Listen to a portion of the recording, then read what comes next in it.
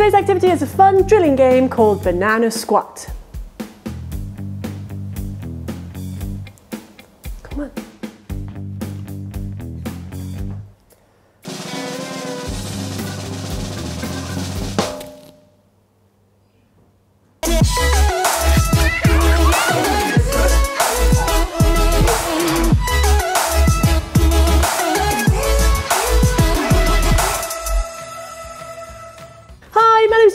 And welcome to Mooncake ESL Teaching Made Easy.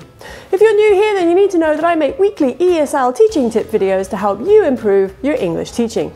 So if you are teaching ESL abroad, make sure you subscribe below and hit that notification bell for weekly ESL teaching tips. Also, real quick, if you are new here, say hi in the comments below and let me know where in the world you're teaching. Vocab drilling games can really help your students remember new vocabulary.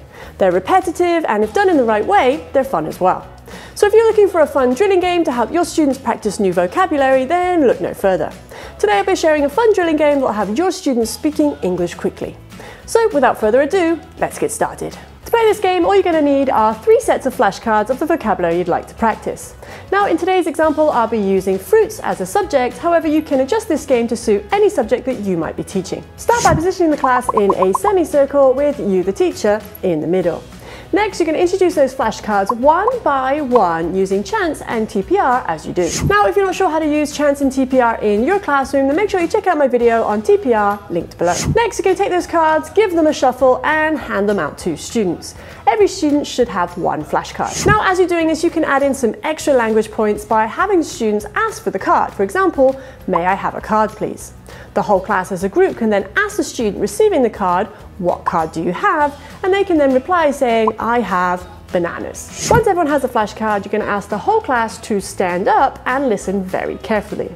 Choose 1 fruit and ask them to squat down as the whole class chants together. Banana squat, banana squat. Think fast, apple squat. As soon as you change the name of the fruit to apples squat, all those bananas need to stand back up and those apples need to squat down. Once again, the whole class are going to chant together. Apple squat, apple squat. Think fast, strawberry squat. Keep going again and again until all the vocabulary has been sufficiently drilled. Now, to make this game even more fun, you can add in some competition by eliminating the slowest fruit. This way you keep students' attention as they wait with anticipation to see if their card will be picked. Keep going again and again until there's only 1 fruit left who is crowned the winner. Now, if your class are a little, let's say, energetic, then you can calm things down by changing the actions in the game. So instead of squatting, you might have students put their hands up. It's always a good idea if you've done a high energy action to then calm things down before moving on to another game. So there you have it, a fun and engaging way to practice new vocabulary. If you like this video, let me know by commenting the word helpful in the comments below and by sharing with your fellow teachers. If you're looking for more fun ESL games, then you can check out some of my other videos right here. That's it for this video. Thanks so much for watching. You can find me on Facebook, Instagram and Twitter, or if you're interested in a Mooncake sweatshirt or mug, you can find them linked below. And of course, remember to subscribe and hit that notification bell for more weekly ESL teaching tips from Mooncake.